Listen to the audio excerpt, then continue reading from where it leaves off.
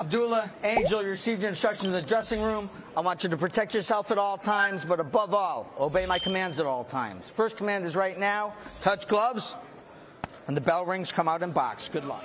I got a heads up on Abdullah Mason from Shakur Stevenson, who told me, Christina, and that's a good left hand right there, and a good uppercut from Mason. You got to watch out for this kid. Even though 4 fights to 4 fights, he has more experience in the ring, gone a full 8 rounds in his last fight, but Abdullah Mason lands a sneaky right hand there. And he got a chin on him, too. Nice. Nice dig with that right hand and finished with that counter left up top. But we're at a different angle than the referee is.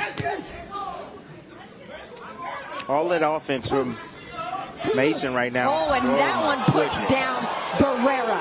My goodness. But just under a minute here in round 3. Can Abdullah Mason finish the show? Big body shot there with the right hand, too. Back up top with the left. Good counter shot. That one puts him down again for the second time here in round 3.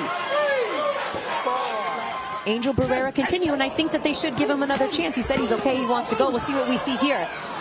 You know, Barrera's, you're a fighter, Tim. You know he's going to want to fight this out. And look, he ain't won a round. He ain't won a round. The referee better save his life. And there it is.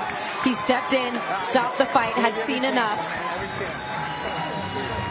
Everything was all established off that solid jab right there, but beautiful, nice little swivel jab right there, straight left hand right down the middle. You know, like I told you in the beginning, Barrera was coming out with his wide shots. A straight shot, beat a wide shot 9 times out of 10, depending on what angle you're on now. I just think this was unnecessary. I think that they should have stopped the fight a round before, you know, but the ref and the doc decided to give him a chance. You know, Abdullah was going to take him out, no doubt about it. He felt that he was weakening, and just like the shark, when he smells blood in the water, it's time.